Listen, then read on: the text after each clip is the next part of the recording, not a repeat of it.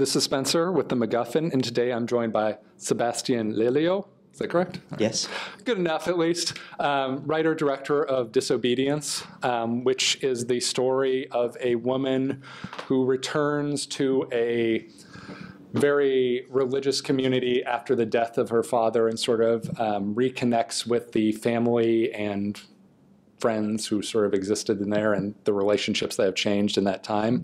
I wanted to start by talking about the first question that popped in my head in watching this movie, which was, obviously, there's a lot of very strong backstory and community information going on in this film. How do you approach a film like this so that you can sort of make the characters feel authentic and not a caricature? Because it seems like one of those things that, like, if you don't treat it with enough care, it could just become this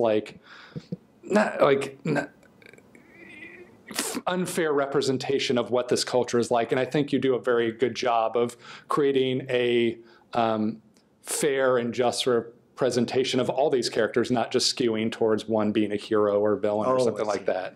Well, thank you.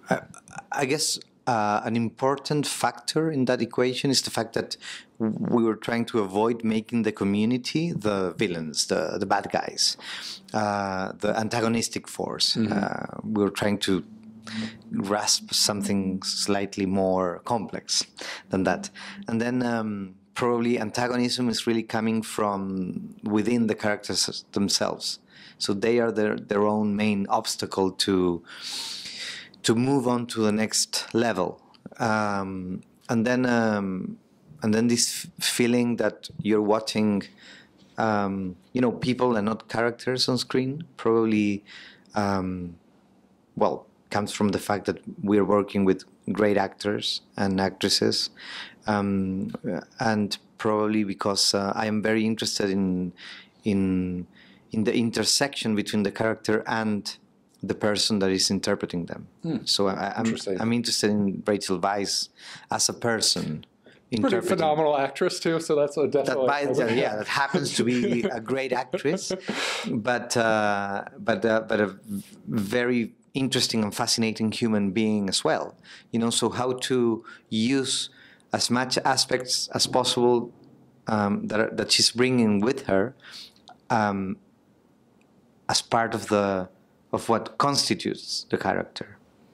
And that's a whole way of shooting, a whole morale of how to handle a set and how to, place the camera and how much space you give them, etc.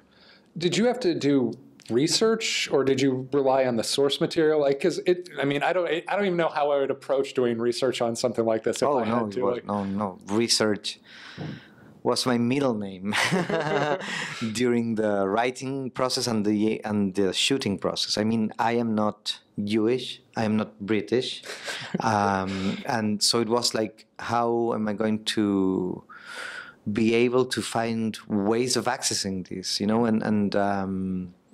And we had several advisors and consultants. Interesting. Okay. During the writing process, people from within the community that were very generous, and then probably 3 or 4, and then during the filming process, pre-production and shooting, then that number increased up to more than 10. Wow! So everyone in the team could call them, walk around the neighborhood with them and ask them everything, because everything has a certain way of being, a rule, a tradition, a behavior.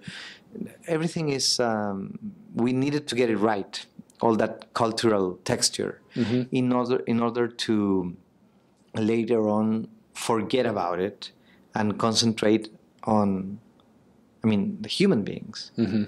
Yeah, that absolutely makes sense. How did that sort of get influenced in terms of transitioning from the book that this was based on to a film as well? Because it's one of those things that, I don't know how much difficulty is just making that transition from medium to medium, like this scene works on a written page but doesn't work in a film. Like, how difficult was it sort of to take already a culture that you're not familiar with and then be like, okay, I can make this work on the screen, I can't make this work on the screen? Because it feels like that's even another dimension that makes it challenging to sort of make into a project. Definitely, it is another dimension. But the novel is beautifully written, and it's very literarian. It's very novelistic. So they think and feel a lot, which is bad news when it comes to adapting. Yeah, it doesn't translate to the screen quite It doesn't as at all. easily, I mean, someone is eating some sweet, just like in Proust, and it's like 8 pages of things that triggers. Yeah. But that's good news on the other hand, because then you have to find your own solution and your own translation, and that in a certain way is a source for freedom, because we had to find the visual solutions for the conflicts that were expressed in the novel, even though the adaptation is not too precise. It's more or less, it's based on the general idea of the dynamics of the characters, but it takes different directions. What was it like in terms of sort of creating the atmosphere amongst the actors? I mean, there's 3 core actors who are sort of the driving force in this movie. Did you have a sort of a strategy in terms of approaching their relationships between their characters? Like, would you keep Rachel Weisz separate from the other ones so that it seemed like there might be some distance when they came onto the set? Or, I don't know, like, I'm just obviously spitballing things out here. Was there just something like, oh, you guys are pros, you can do whatever you want, I trust you guys? Or was there something strategic that you did in terms of creating the sort of proper, I don't know, tension or whatever you wanted on set with these actors? I think my main strategy is always building trust. I mean, finding a way for me to trust them and for them to trust me. And this is, I'm talking about all the films I've made. It's always the same, and I feel very grateful that it was the same in this case again. With these great actors, because once you have that, then you can go anywhere. Because I need that daring attitude, and I think they need to know that I will take care of them. So once you get there, then anything can happen, and that's great, because you're really creating. I mean, I think that raises a very good point in terms of like this film. I don't know what the proper term, raw. It's very visceral at times. Sort of like, how do you establish that trust with them? Do you just sort of like bond with them during pre-production, or is there something that you really try to do that makes you be like, okay, I realize you guys are Hollywood stars. You could be in, like the Avengers or anything you wanted if you really wanted to, but I'm going to make you guys have great performances, or do something that is going to make you feel safe in doing a film that is tough. It is raw. It's not a pretty like Hollywood glamour story, but it's an interesting and powerful story because of that. Mm-hmm. Well, I guess one of the reasons why we all felt attracted to this story and this project was precisely that. The fact that it was stepping into dangerous territory, and we all wanted to push the limits a little bit, and to push each other farther.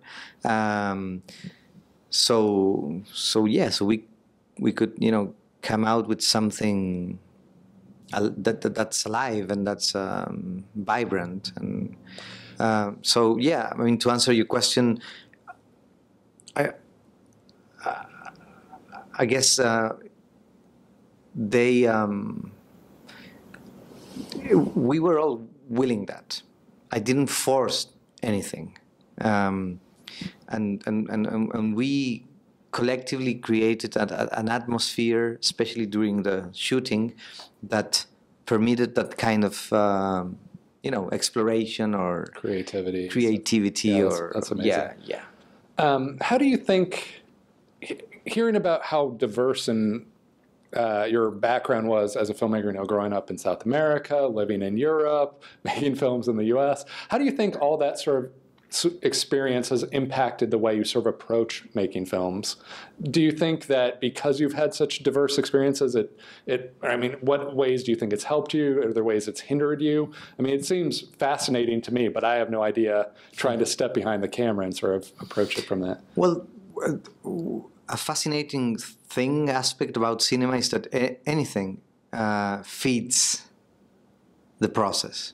I mean, not only the arts, so to say, like the influences, the history of cinema, whatever tradition you are saluting with each film, but life itself, like the cultures you have known, the amount of people you've been in touch with, the different realities you've been in touch with, all that is kind of like fuel for not only for creativity but for each film. I feel like each film somehow condenses the last 3 or 4 years experiences. Somehow they are translated into that final shape, which in this case is Disobedience, for example. But I watched the film 2 days ago after months. And I made another film in the meantime, so I was kind of like detached. Wow, that's and I was like, who made that? I mean, did I do that? Yeah. And I was very into the film, like trapped by the film, and at the same time, it really spoke to me. That's a profound experience that you're essentially making a film for yourself later. As a fan I'm interested in these subjects. Like, I'm deeply interested in these subjects, But I saw it from a very innocent perspective, at least for once. That's fascinating. I want to briefly talk about the ending without really going into any specifics, so that no spoilers for people.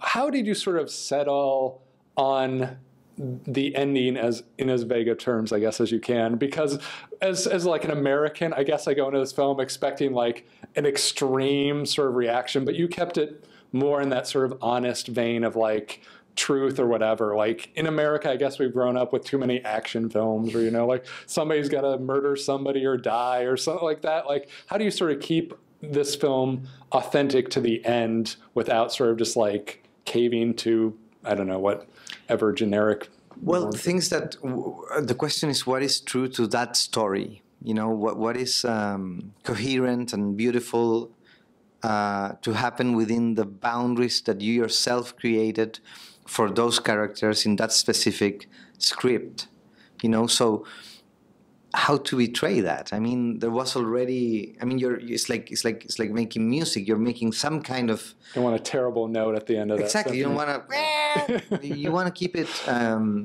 evolving and progressing and towards unexpected directions, but at the same time harmonic. And in that sense, I guess we were trying to protect that. Very cool. So the film is Disobedience.